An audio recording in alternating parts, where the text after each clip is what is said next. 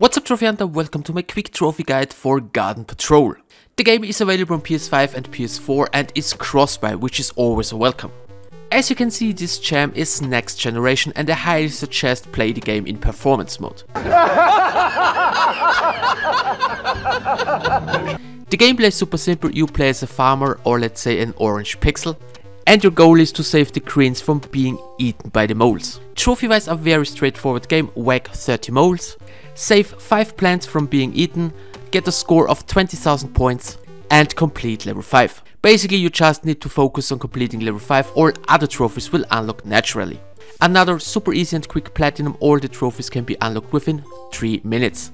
And that's it guys, nothing more, nothing less. Any other questions, let me know it in the comment section below. I hope you found this video useful, thanks for the attention, see you in my next one.